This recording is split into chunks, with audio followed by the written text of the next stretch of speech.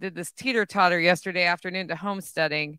So today we're going to be focusing on homesteading,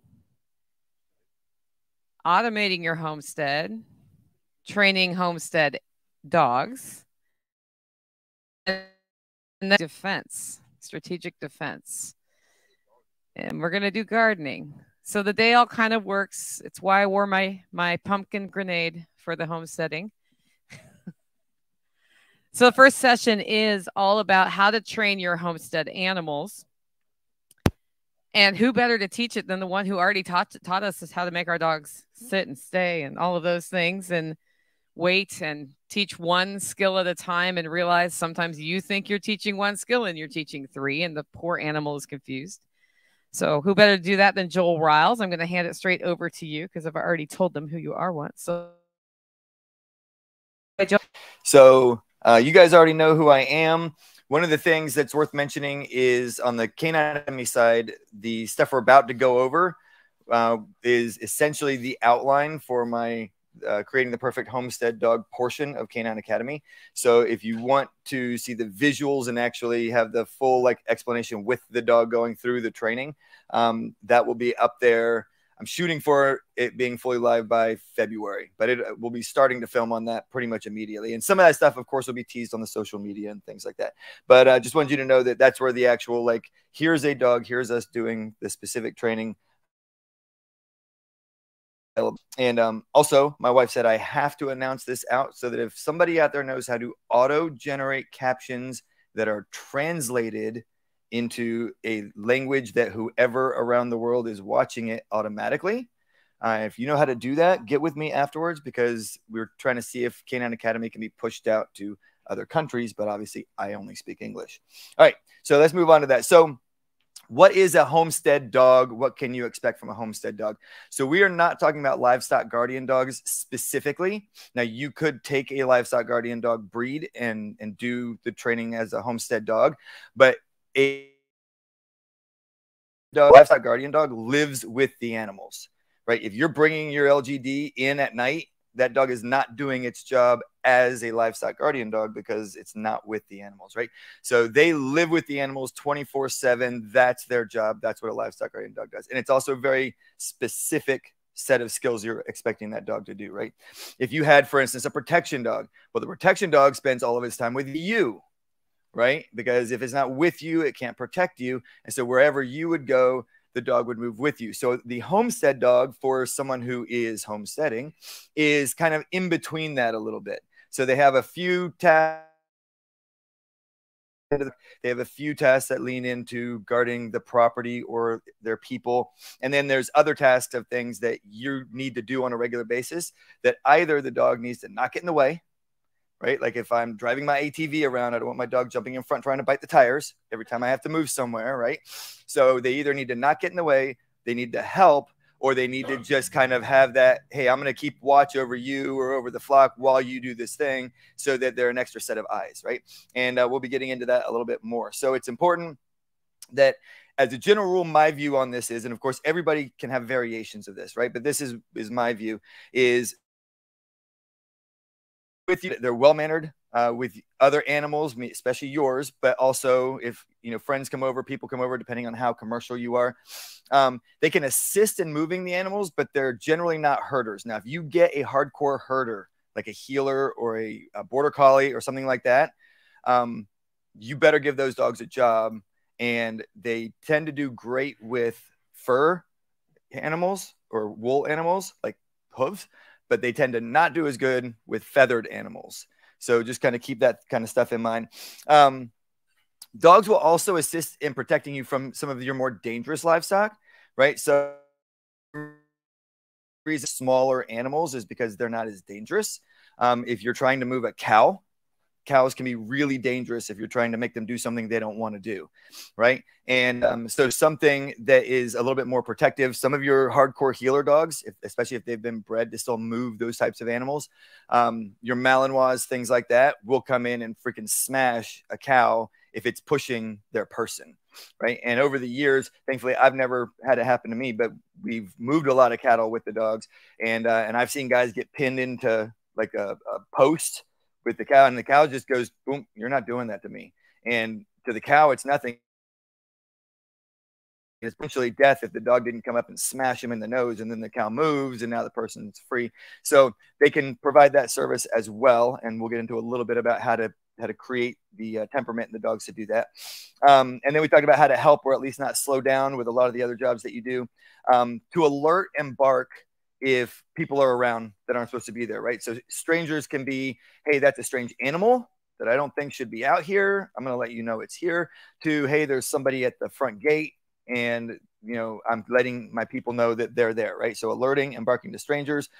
And the reason we went over the core obedience, most of the stuff we're going to go over here, you can do some of it without having core obedience in your dog, but it's going to be frustrating. It's going to take longer, and your end results are probably not going to be as good. So what I base all of the stuff that we do on is the foundation is there, and that's what we call it. Typically, the foundation in our thinking is the first year of the dog's life. So I get the dog, and whatever you do for that first year, this is one of the reasons that getting a rescue could be great or terrible, right? Because if the dog's over a year old, that foundation's already in the dog. So whatever happened to that dog in the first year of its life is, and you can make it better, right? If you're getting a dog that was kicked or just abandoned and ignored, you can improve on the foundation a little bit, but you're going to be limited by whatever that foundation is, right? So if you get your dog as a young dog, and then you start doing the foundational training with them right off the bat, your obedience will come in faster, your bond will be stronger with you and your family. And then if there's anything screwed up with the dog, it's probably your fault. So at least you don't have anyone else to blame for it, right? But I highly encourage putting at least your basic foundational obedience into the dog before you try and do a lot of this stuff. So for instance, we'll get into a lot of the more details as we go through. Because you guys don't need them, I do, or I'll run off on a tangent somewhere. All right, so how do you select a Homestead dog? So when we're talking about protection dogs and things like that, a lot of times, you know, people are like, well, can you do Doberman for protection dogs, or can you do this? And I'm like, I work with these 3 breeds. Here's why I work with them. And here's why I don't work with a lot of other breeds, right? When we're talking about a Homestead dog, it's much more broad in terms of the dogs that can be brought into this. There's a lot of mixed dogs. So this is where, you know, going to a rescue and getting a puppy. And I do recommend a puppy if you go to a rescue, like, you know, and again, it's a little bit of a crapshoot, but we're not talking about dogs that are so highly specialized that to do the job, right? There are some genetics that we might want to avoid. And so when I'm looking for a Homestead dog to select, I generally like the medium to like medium large, right? So when I say large is like over 100 pounds. If your dog's over 100 pounds, they're going to be limited in some things that they can do, right? Because they're just so big. Now they're going to do better at other things too, right? Like if you have cows, having a 100-pound Malinois might be really good for making that cow leave you alone. And once a dog smashes a cow like that, especially if it's a problem cow that likes to do stuff off and on, that dog gets in front of the cow and just, I was like right now, right? So it's like you've established a pattern there. And then when that dog is there, it's there to help. So medium to larger dogs without going excessive is kind of your ideal size range, right? The smaller dogs, so when I say smaller dogs, I mean like little dogs like this, right? Most of those dogs, you got to remember every breed that exists. And so, and therefore the crossbreeds that we look at, but you still, if you go back to when they were a breed that was being used for something, every breed was created to do something. Nobody had pets 200 years ago. Even royalty and the kings and all that kind of stuff, their dogs still had a job to do. Right? Maybe they hung out by the fireplace, but when we went hunting on horseback for pigs, those dogs were the dogs running the pigs, right? And if they weren't doing that job or couldn't do that job, then they got rid of them because they weren't worth having. So the small dogs had a purpose, and that predominantly was rodent control. So they would use them for rats and for other rodents. And so that's why a lot of times they'll refer to small dogs as ratters, and people kind of think that as a negative term. That's what most of like Chihuahuas and things like that, that was their job, was to find and kill rats. Okay, so they do great for that, but not so great for most of the other things. So personally, I prefer cats for that. because I can feed them half as much as they need, where the main thing I want them to guard is, which is my pallets of dog food that I have. And they get half a feeding there every morning, so they know to come there. And then they kind of hang around, and then they'll go hunt through the day, but then they come back because that's where the food's going to come the next morning. And then they make sure there's no mice and stuff messing around with it. And then I just got to make sure that my dog is okay with the cat. They don't have to be friends. They just have to not chase the cat around and pretty much ignore it. Type good at some types of things, but just keep in mind, most of your much larger, over 100-pound dogs, their lifespan starts shrinking pretty quick as you get bigger dogs, right? So to get a dog on a homestead, if you're starting with a puppy, to like, this is the dog that does everything I need it to do, realistically, you're looking at 18 to 24 months of training. So the dog's 2 years old when you get them to where you want them. And then it's like, how much life do I have left with this dog? If your dog lives 12 years old, I've got another decade of me and you working together and doing all this awesome stuff. So it's worth putting in the energy up front. If the dog's going to live 6 or 8 years, that lives that short aren't going to be doing much work anyway. So I've got like 4 years, and then I'm going to have to start spinning up another dog halfway through that. And you see how that just kind of snowballs to that. I'm not saying you can't do it or not to do it. It's just things to keep in mind when you're going through things. And then be aware, we just talked about breeds are created to do a thing, right? So if you have birds, then you probably want to be cautious about getting dogs who are bred historically to like put birds in their mouths, like Labradors. Now a Labrador might do great, or a Labrador might be like, hey dad, I'm bringing you the birds. Like, getting is, if they, in general, the more they're bred to work, the better a job they're going to do for you on your homestead. But if you're still a strong working line retriever, they want to go retrieve those birds for you, right?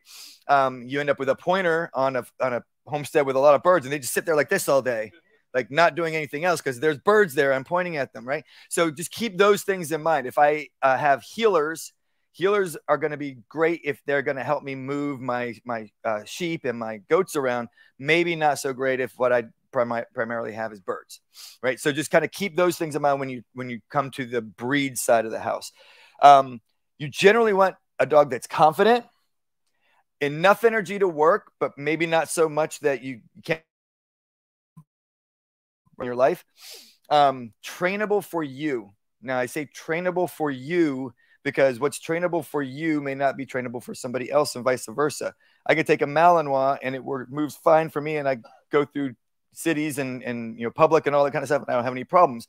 I have clients who will buy puppies, and about every other year I get a puppy back because they can't maintain the dog. And I get the dog back, and within 3 hours it's doing everything it's supposed to do, and I'm like, what's wrong? But for them, they couldn't manage that type of dog, right? So you want it to be trainable for you.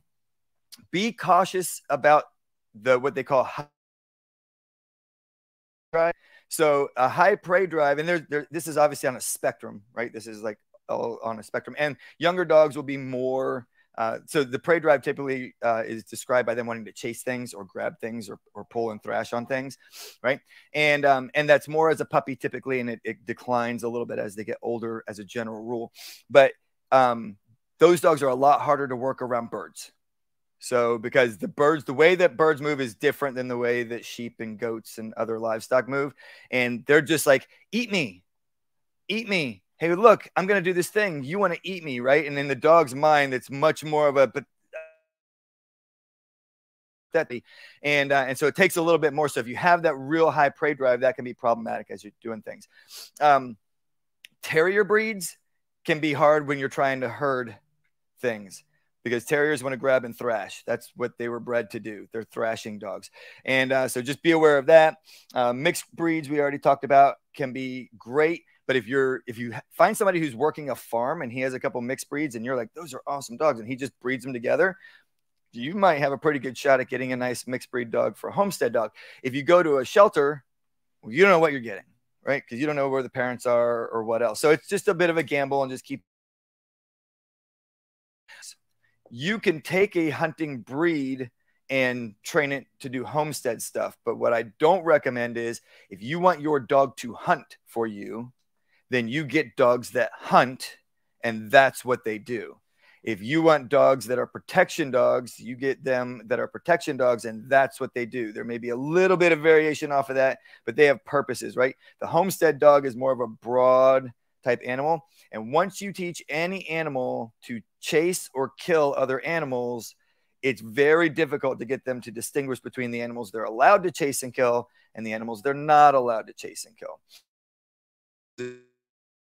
Homestead dogs never chase or kill animals. Like, they get corrected if they do that so that they stop doing it. It's not that they won't ever do it as a puppy, but they're not allowed to, right? And it's communicated, never chase animals.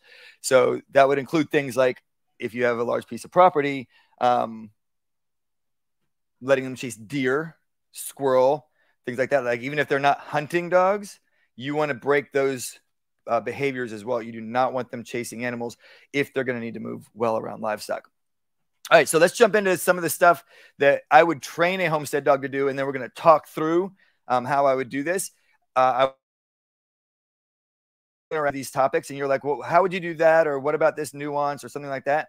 Let's interact there. And then once we run through a few of these, I want to know what other things you guys want to be able to teach a homestead dog to do, and we'll jump into some of those specifics. So now that we have the foundation laid, remember our process is create, control, correct. So whenever we want to teach the dog to do something new, we have to create the environment for that to happen first. Then we control it so that it's safe and it's conducive for learning. And then we correct as needed.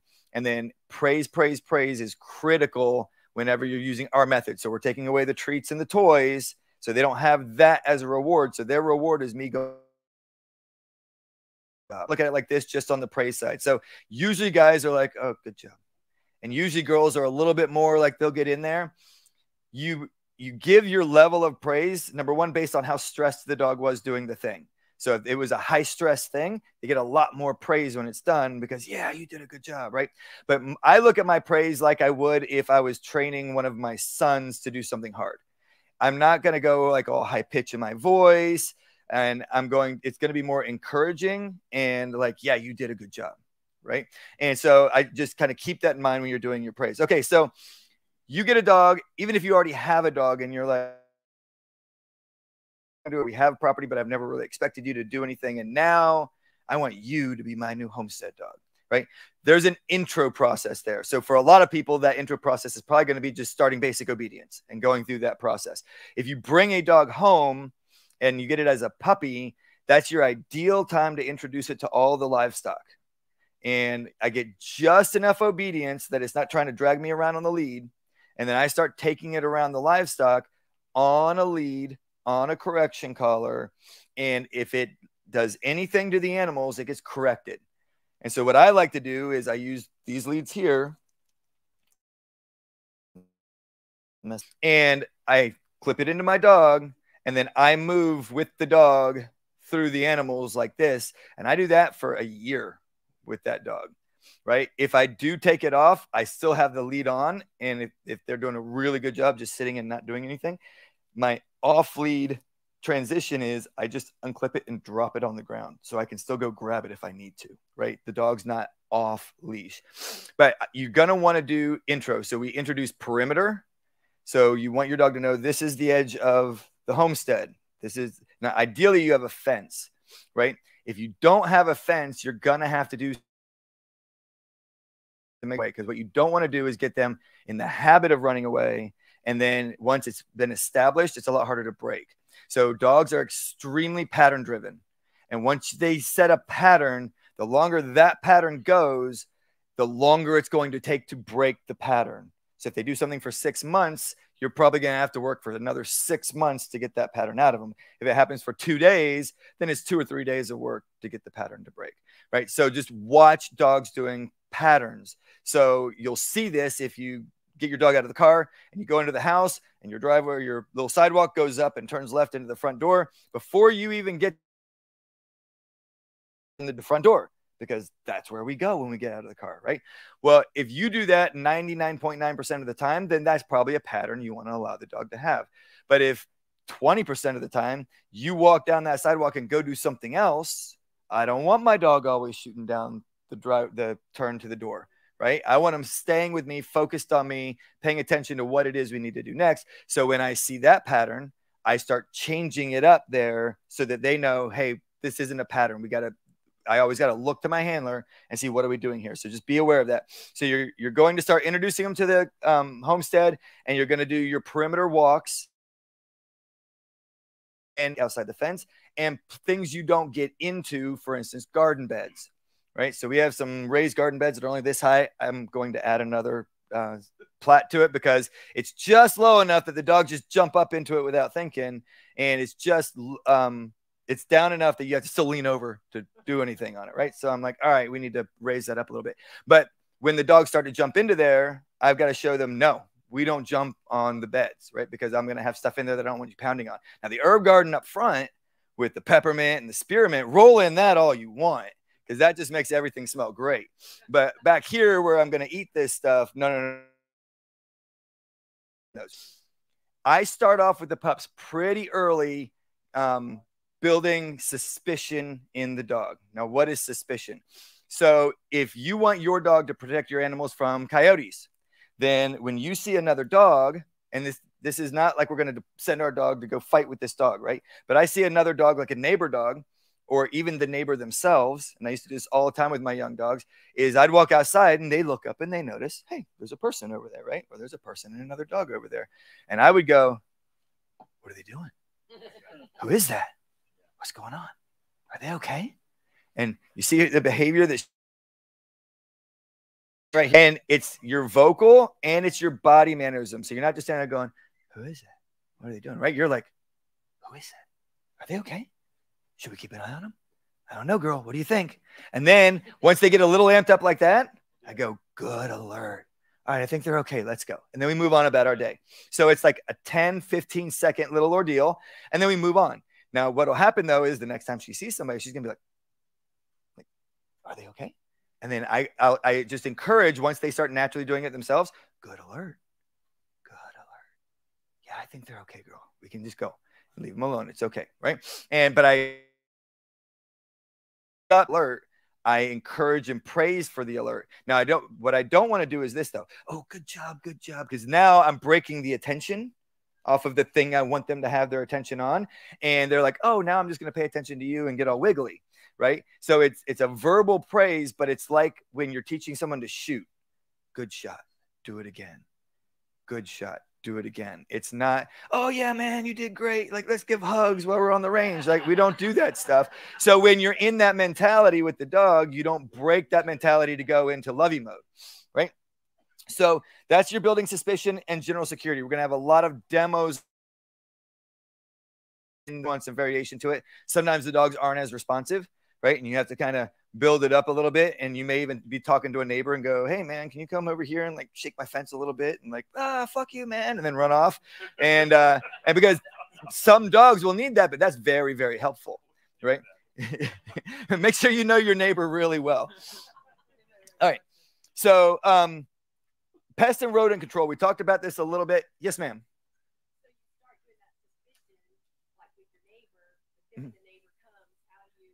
So once they come to the gate, it's a very good question. So then when we do, okay, yes. Once you do suspicion drills and like you're looking at your neighbors across the street and you're making your dog suspicious, then when they come over, well, what do you do then, right? So when we do our protection training with our dogs, we have a thing called stability. Stability means you only bite when I tell you to bite, right? So I'm teaching you to bite on command, but then I have to communicate to the dog and they have to know you only do this if I tell you to do it.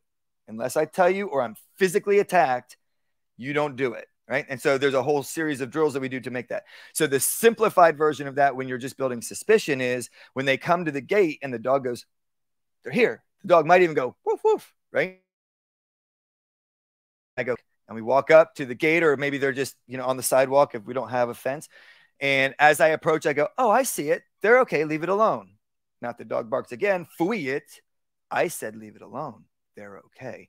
Now, you're okay. Your vocal there is very important. So if you're like, they're okay. The dog's like, you're not sure they're okay, so I'm not sure they're okay, right? So, and the other thing is, and usually you're not looking at this person who's a neighbor and being all cautious. Usually what it is, well, now I've made my dog suspicious and now they're okay, really, really, they're okay, right? No, it's leave it calm. Now, if I am a little concerned that they might lunge, I'm not getting any closer than this right now. Right. And I'm holding my lead. So if they decide they want to bark again or something like that, I can correct and they're safe and I'm safe and everything is good. And then even when I correct it, phooey that, I said, leave it. Good, leave it. They're fine. Leave them alone. So one of the things you have to remember in anything you do with the dogs, but it's more important when you get into the suspicion and the stability type stuff is if you make something a big deal, it becomes a big deal to the dogs. If you make something not a big deal, then it is not a big deal to the dog, right? So this happens with my clients when we're doing protection training because they've got, right? And then I say, put the dog at your side in a sit and tell them to leave it. Now I'm still wearing equipment. They were just biting me in this equipment and I did not go to the hospital. So, you know, it's safe or as safe as it can be for them, even if they fail and bite me. So the thing you have to teach them is relax. If they fail, this is where you want it to happen. You want them to mess up here so you can correct it and then you won't mess up in public, right? So when you have neighbors and things like that, I would, especially if you have good relationships and they're coming over and talking to you and stuff like that, is I would let them know, hey, suspicious when she first sees somebody. And then when I tell her it's okay, we want her to be friendly. So would you help me with that exercise for a few minutes? And then they know they're standing there and there's a purpose to what's going on. And yeah, and you can relax and they can relax because you've taken safety measures to make sure that nobody's going to get hurt, right? And when you're starting with a young dog, they will bark, they will growl. 99.9% of dogs will not engage with a human unless they have been trained to do so. Even if they will initially put their teeth on, if the person comes back into the fight, they're like, never mind, I thought it would work. Like, I'm out of here, right? They're actually engaging and causing serious injury, even if they're barking and stuff, is fairly low, but still be very cautious with it. When I have the lead, I either usually have it on me like this, depending on how big and strong the dog is, where I know that it's not going to slip out of my hand, or I just have a good grip on it with both hands, right? The other thing to be aware of is the lead. We didn't get a lot into communication yesterday, but your lead is one of your primary forms of communication with the dog. So if I want my dog to wait, a lot of times I just bump back on the lead. They get a little bump, it goes loose, and they know that means wait, right?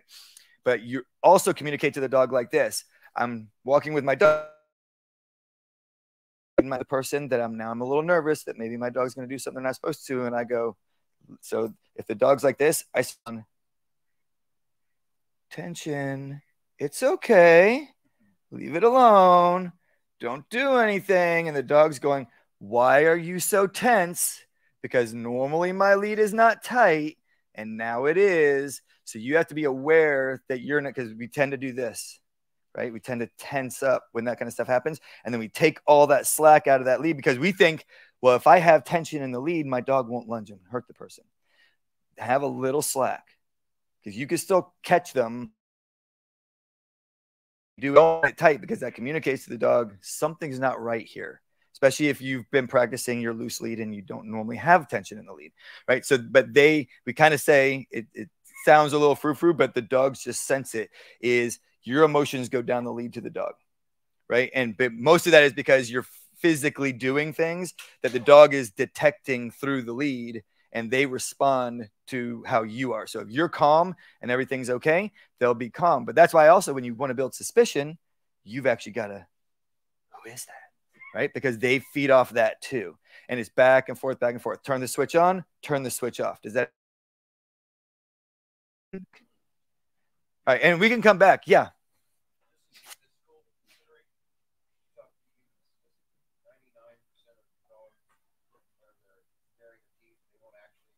Yeah.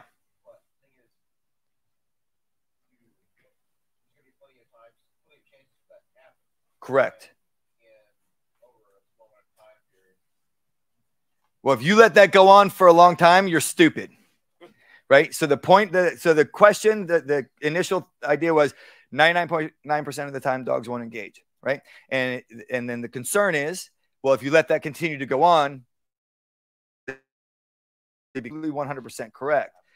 The purpose of that statement is when you're doing your initial introductions, the chances of something going really bad are really low. And if you've got a dog that's like showing real solid, like, then find a trainer and be like, okay, help me with this so we can fix this. So that's not a problem, right? But if your dog's just kind of going, like as you're walking near somebody, first of all, I'm not going to keep approaching if that's happening, right? I'm going to take a few steps and then they go, I stop and I go, fooey it, leave it. It's okay. Relax. They're fine. And maybe the first time we meet, this is as close as we get, right? And as long as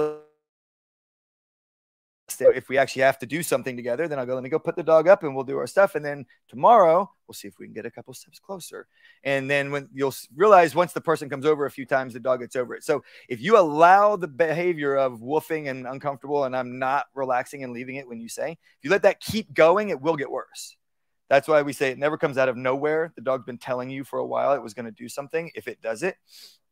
But what we want to be aware of is the very beginning, especially if we're starting our dogs young, the chances of something bad happening are really low as long as we have a good grip on our lead. And so relax so that the dog's not getting the stress.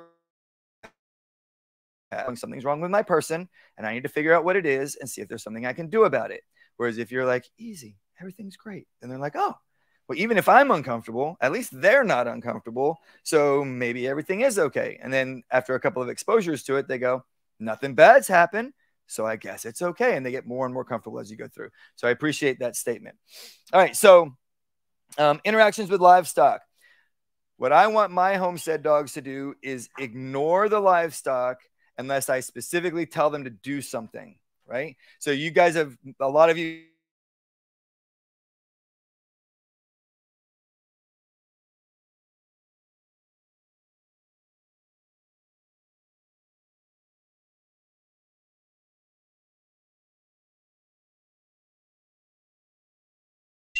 I'm not going to kill a bird, right? So in those beginning stages and for quite a while, it's your job is to just leave these birds alone.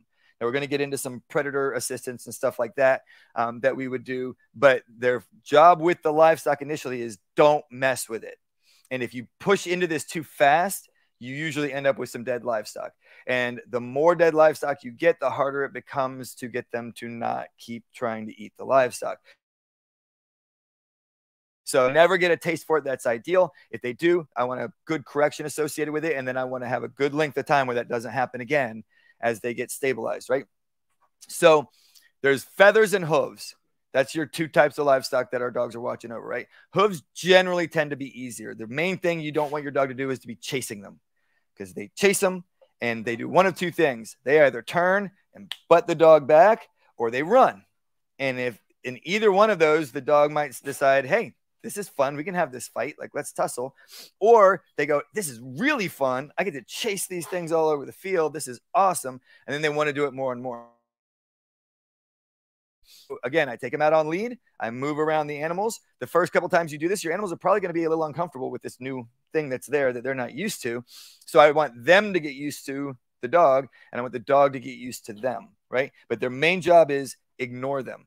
And then once you start to get that ignoring thing going on, then you start teaching the dog to watch over the herds, which we'll talk a little bit about when we get into the predator stuff a little bit more. But that's the second step after they ignore and leave them alone.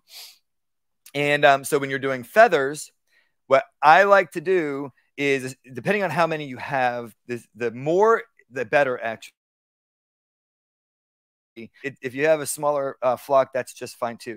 Is I go into a confined space with the birds. So if you have like a shed, then you walk in with the dog.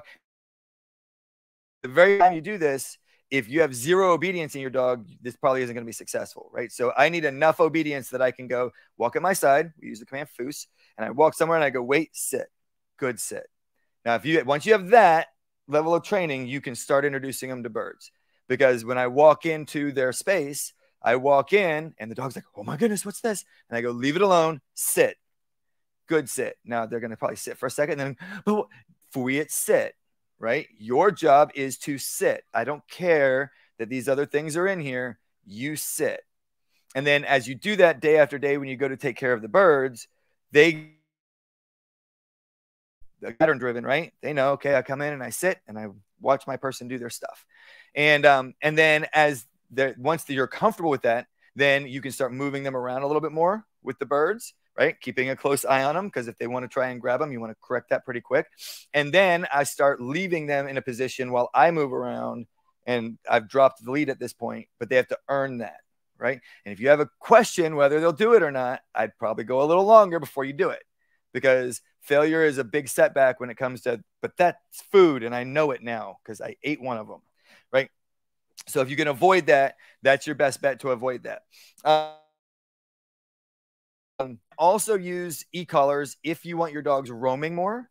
And Jack's talked about this on the show before. So I take the same approach with the e-collar and livestock as Nick Ferguson takes with fencing and goats, right? If that thing goes off, and now this is for this specific purpose, there's other purposes that we wouldn't do it to this level. But when it comes to livestock, if you go after one of those livestock, they will electrocute you to death, right? And so they get closer than I'm comfortable with.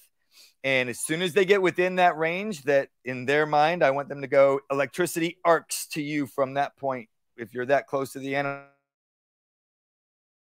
And I start off and I just go, bam. And you'll see them kind of. Now, if the first interaction is, I'm going to go chase, I just hit the continuous and hold it down until they stop chasing, right? And you need to make sure, depending on your dog, if you have a dog that's highly pain tolerant, then you need a good, high-quality e-collar to do this training. If you have most other dogs, you give them a continuous 3-second ride on an e-collar, and they start going, arr, arr, arr, arr. And then as soon as they stop chasing, I just stop, right? And then the animals are usually kind of running away at the same time because they're a little startled too. And then I just watch. In that situation, what I'm doing is I want to be associated with the correction the dog is receiving for going after the livestock. Because if I'm going to have the dog out there unattended, then if they're doing what she did the other day, which is, maybe I can get that bird, but maybe they're still watching me. And so she's looking to see, right, if because she's already associating, oh, yeah, if you tell me to do something, there's a lead and I'm going to get a correction. But when they look around and you're not there, and then they go and do the thing and they get shocked, now you're not the one who did it, right? The animal did it. And holy crap, like that electric bird just shocked up out of me. I don't want to mess with these birds anymore, right? And you can do the same thing with the hoofed animals. So that's your two options, is on lead, and you can do them both interchangeably. It's not like a one or the other. It's a, when you're moving with me, this is how we move.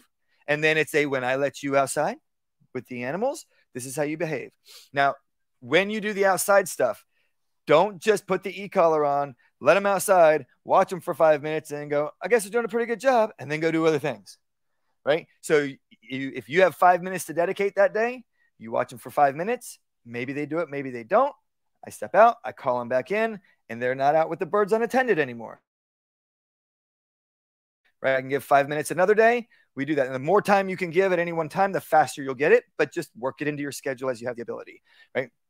All right. So some people have asked, what about checking ahead of you for snakes and things like that? There's a couple different ways you can, they call it snake proof your dog. I use the same method that we use for don't mess with the birds, right? So we'd get like a rubber snake on like a 50 or 60 foot piece of fishing line, and we put it out somewhere. We're going to walk by it, and I have somebody off on the side, and as we get close, they start pulling it through the grass, right? So the dog's like, well, what's that? And then I don't say anything. Let the dog like go check it out, and as soon as they get close, I just go pow, and they're like, whoa. And I'm like, oh, we should probably leave that alone, buddy. And then if they go for it again, pow. And then they see things moving in the grass, and guess what they do? They go, like that stuff shocks you, just stay away from it. Now, if you have a terrier or something that you want to take those kinds of things out, then you don't need to do that. But just understand snake bites are dangerous for dogs. And some of them can get bit and they get sick and they recover and then they're fine from that point on. And some of them it kills. So if you want more information on that, we can go more into that offline, and there will be a bigger section on the thing, but I didn't want to waste too much time on it here. Bad bird and other.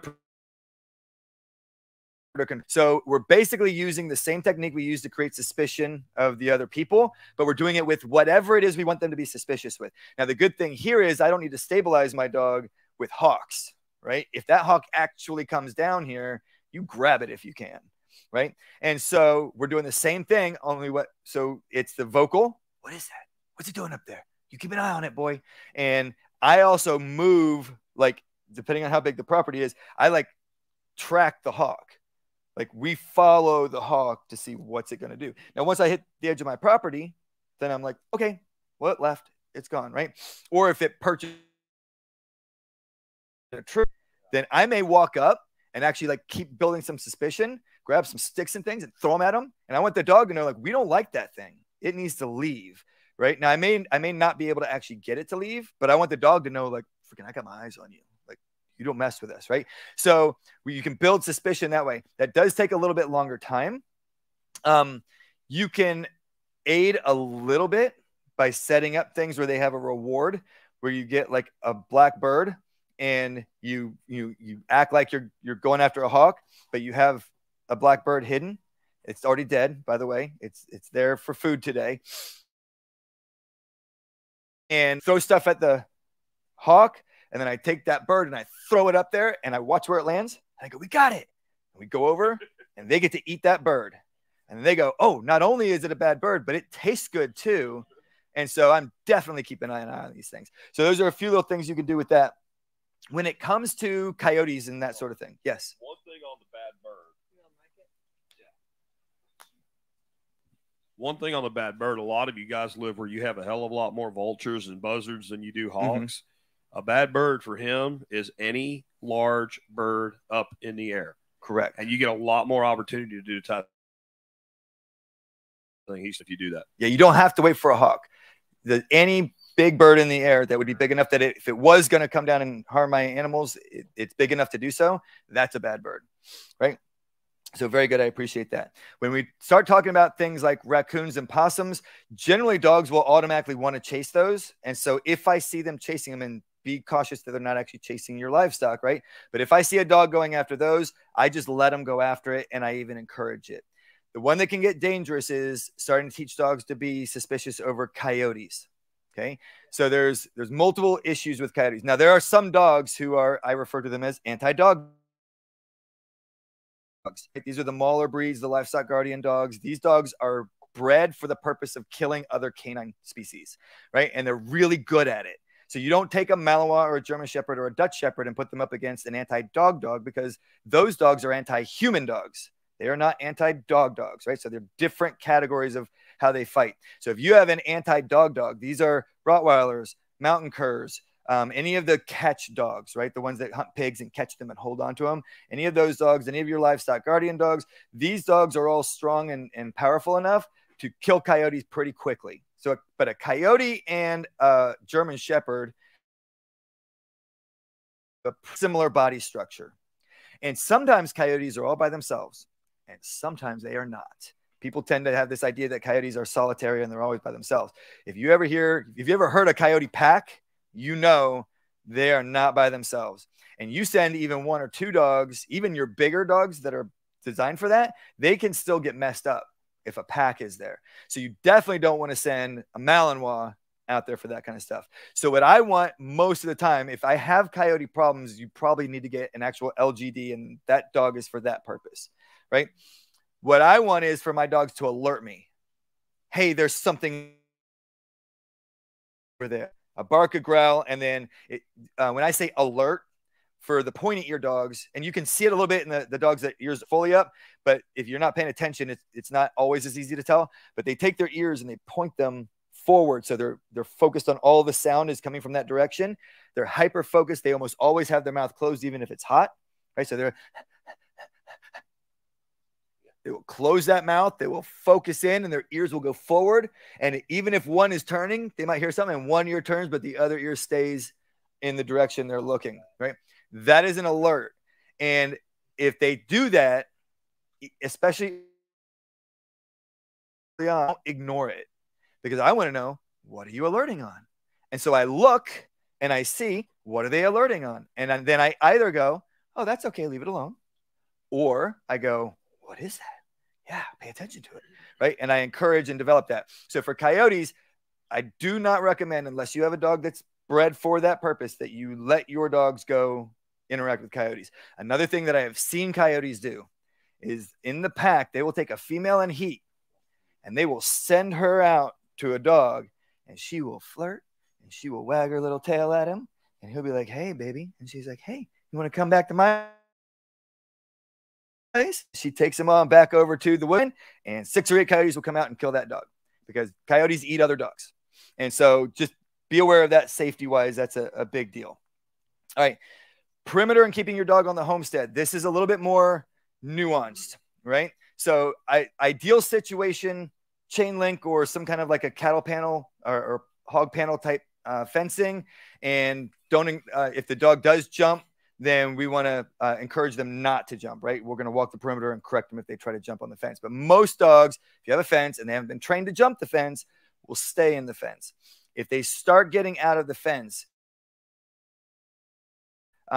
my number one go-to is get an invisible fence.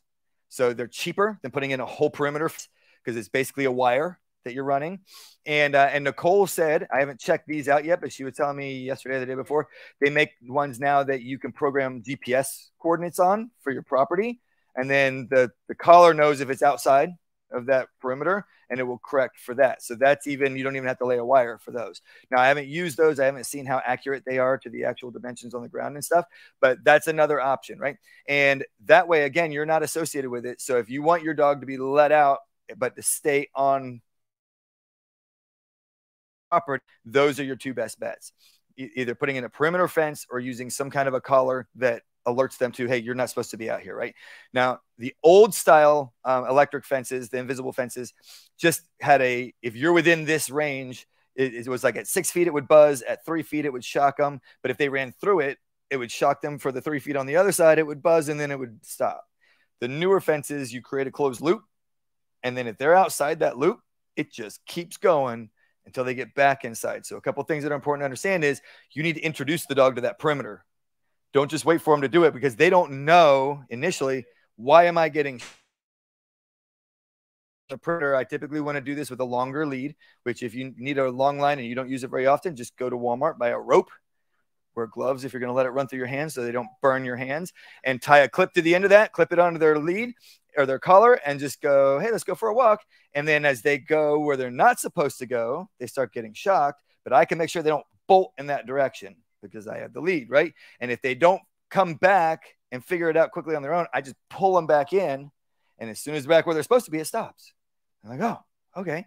And you walk the perimeter a couple times doing that, and they learn that's the line right there. Like, don't pass that line, or bad things start to happen. You walk that perimeter with them, and then after that, they understand what's going on. The other thing to keep in mind with any of the collars that use the technology, right, that give us stun or an actual shock, is fur is extremely resistant to conducting electricity. So the collars have to be on tight enough that they actually go through the fur and rest on the skin. And the prongs have to be long enough that for that dog's fur, it gets through to the skin. So for like her, short prongs, and you just put it on and I just shift it back and forth a few times to kind of make sure it works through the fur. And then it's good as long as it's tight enough. A dog that has really thick fur, you might have to get like those inch probes so that they go through the fur and will actually rest touching the skin. And you can do that too. And the other thing is, anytime you're using technology, is it goes on, they wear it for some period of time. I like to say at least a week. And then it starts getting used, and then it stays on until I haven't needed it for at least a month. And so that doesn't mean you can't take it off at night to charge it or something like that, but that is one of your everyday wear collars if you're doing anything outside the crate or a kennel, and you wear that every day until I don't need it anymore. Because what you don't want them to do is go, I got a collar on, I have to behave. Oh, the collar's off. I want to associate the understanding of this is the collar that's creating this. Yes, did you have a question? Say something on that?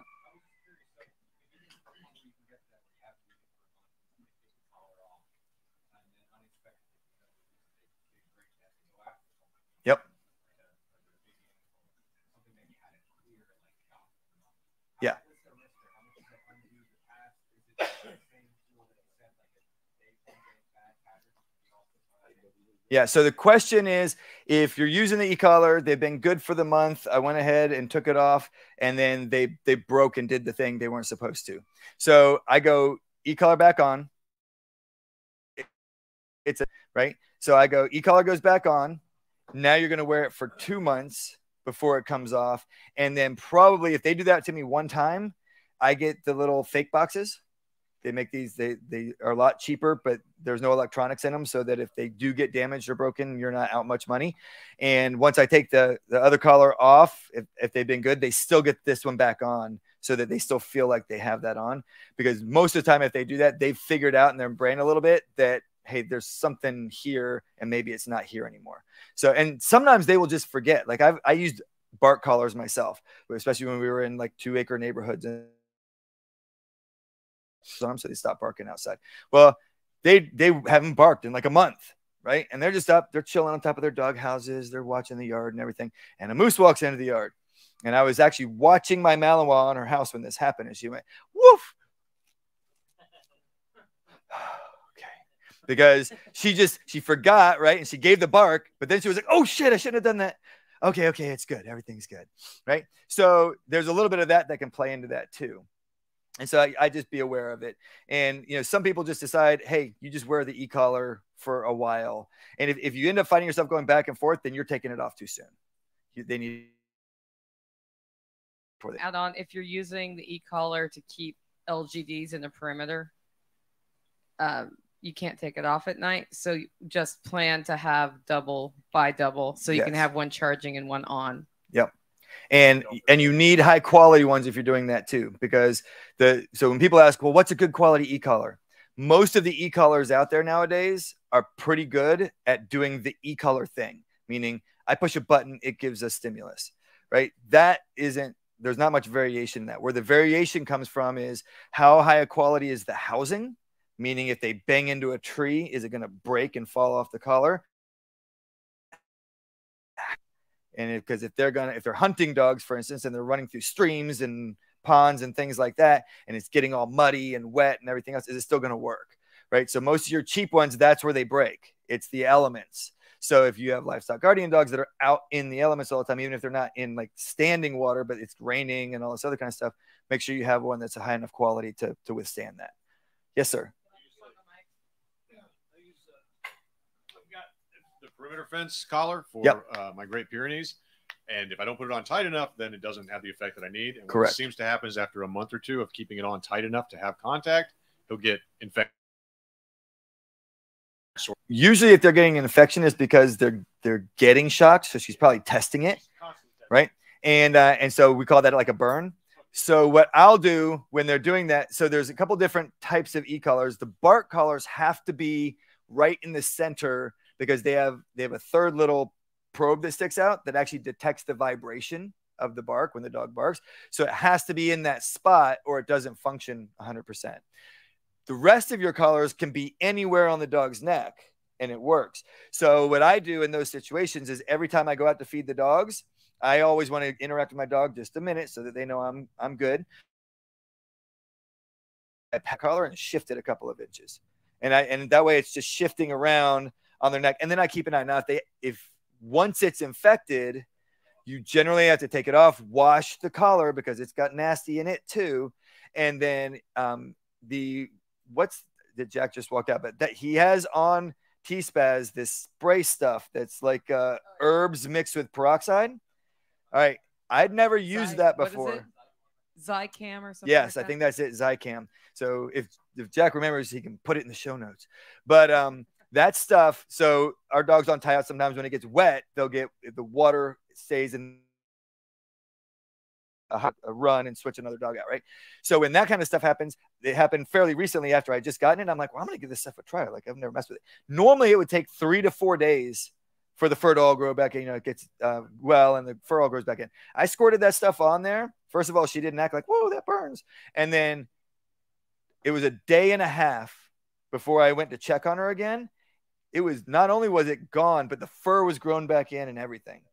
So that stuff is awesome. So we were just talking about the spray disinfectant that you recommend. Is it Zycam?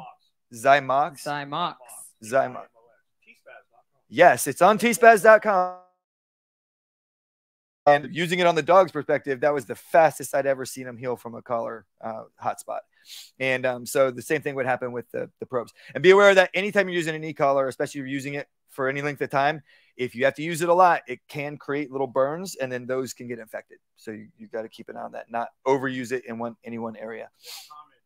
Okay. That's probably a possibility. So number one, we're talking about homestead dogs, right? We want to try and avoid dogs that have a lot of allergy problems. Now, maybe that's the only allergy problem that they have. But if you have a dog, that dog's going to suffer its whole life from allergy problems. Now, they do make shots, and there's a couple different ones, anywhere from like every 6 weeks to every 6 months, that they give these shots to the dogs, and it helps them out. So there's a couple things. You can do all of this training without an e-collar. It just takes more work. Like all of the training, like I almost never use e-collars personally, except for very specific applications. But there's a lot of people who do distance training with their dogs with an e-collar because it's a lot faster, because I don't have to stop and walk to the dog and correct the dog and put them back where they're supposed to be and walk back and start. I like the long-term results better of doing that with the prong collar than using the e-collar. So you can do all of this without a prong collar. One thing they may be able to do is get an anodize on it. And I would look into that. And even if you have to pay somebody to anodize, like if you're going to get them anodized, you're probably paying for the guy to like set it up. So I would buy like 4 or 5 extra sets, because they usually unscrew the little probes. So you can usually, in most companies that make them, you can buy extra probes and sometimes different lengths of probes. So buy yourself a couple extra sets if you're going to do this, and go in and have them all done, because they're just covering the tip with so whatever the anodizing. I think it's aluminum tip.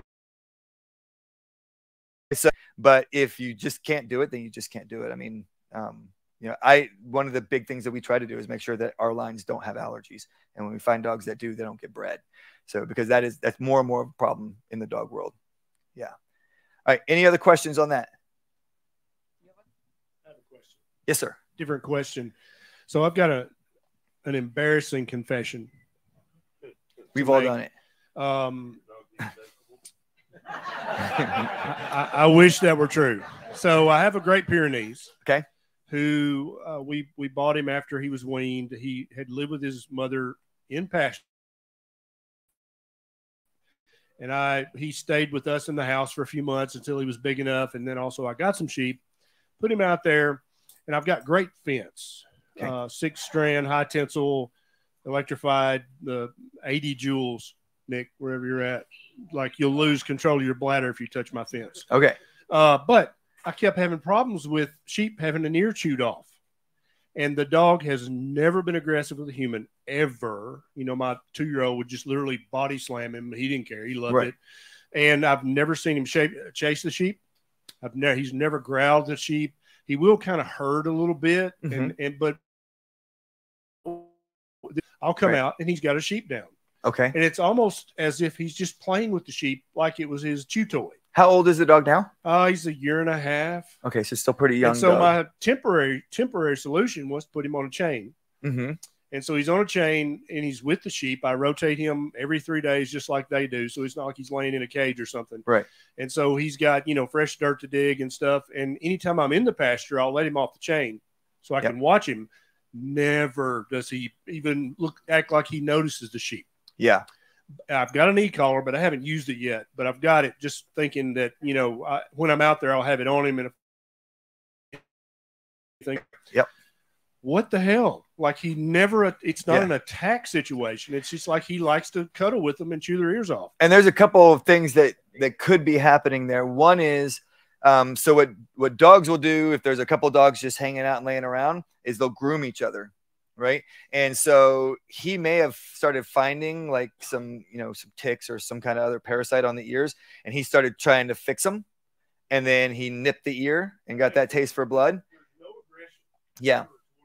So there's a couple things you could try. There's, what is it? Bitter apple. There's a liquids that you can get. And this is going to be a little bit of extra work depending on how many sheep you have, but you just go and just spray all their ears once a day.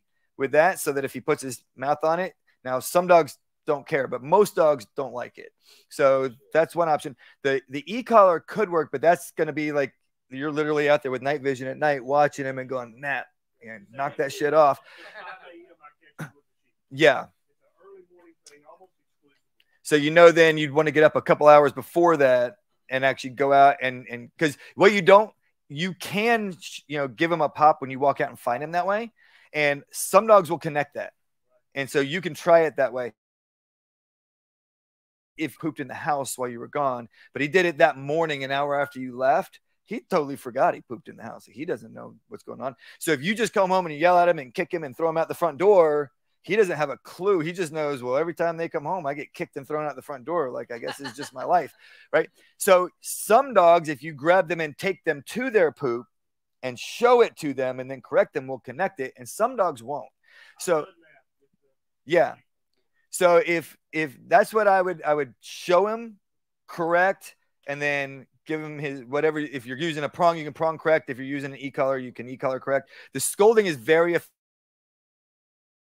And that is, and you weren't here 2 days ago, but when we give correction, it's very harsh, at least from a tone perspective. Phooey that, knock that shit off. Don't ever do that again. And then it's good, leave it. So you can't stay mad, right? It's give the correction, show them what they did was wrong, and now it's over. So when a dog is aggressive or something like that, I tell people correct them until you feel better, and then so you can actually let it go, right? If you still feel like they needed more, you're probably going to have a harder time letting it go. So the correction is hard, but then when it's over, it's over. And another thing you could try is go out, find him out there before anything has started, and just walk him around to the sheep and praise him for not hurting the sheep. So that then if you do need to correct when you come out and find him hurting a sheep, there's two different situations now. There's the situation where he comes out and he's happy with me, and there's a situation where he comes out and he's not happy with me. Now, the one thing is this has probably become a pattern too. So however long that pattern has been going on, you're probably gonna have to be diligent with it for a fairly decent length of time to break the pattern. Because if you do like the bitter apple and it's working great for a month, but he's been doing this for 6 months, and then you're like, okay, he's doing so good, I'm going to stop. And then as soon as you stop, he does it again. And some of the old farmers have said, oh, he's got a taste for him, he's done, you just need to get rid of him, it's over, it's uncorrectable. I don't know, is that true? But like I said, even when he was a puppy in our yard, he wouldn't even chase the chickens like any dog will do. He's not that aggressive kind of dog. Right. So for months, I would come out and there'd be a new sheep with no ear. I'd be like, fuck. Now I thought I had a varmint sneaking in. I would try the bitter apple first. That would be my first step. The other thing that I would literally have to ask myself, and I know this sounds kind of cruel and mean, but is like, well, is it hurting? Then like it's not a big deal, right? But does the sheep act like it's in pain when he's messing with them? Or see, so I'm like, if he's never injuring them any other way, yeah. So infections, yeah. And I mean, we used to do, not me personally, but I worked on a ranch with a lot of cattle, and when we would do castrations, they just had whatever that disinfectant hardcore spray was, and we'd literally like lift the leg, cut it, pull all the nasty out, spray it, and let them go, and they never got infected so bad it was a problem. So there's different things you can do, but I would just start with the bitter apple, and then if that then yes sir. On the same topic, are we positive that it's the dog that's doing it? Okay, yeah. So you've done that. And there was never any evidence of a predator or a varmint. It was him. Okay, we're at time. Gotcha. Okay, good deal. If you guys have any other questions or other topics that you want to discuss, feel free to get with me offline while we're here. And this and a lot more will end up being on the Canine Academy. So you guys can always reach out to me. I just took my picture up there, and I'll get all my info on that contact information. So if you guys want to do that later, you can. And don't forget, you can check us out at fortress.us. So thank you very much, guys. All right. Thank you so much, Joel. I appreciate it. We've got about a 15-minute break, and then we are meeting Jack. Jack, where are we meeting Jack? Yeah. Also, Hog Eye would like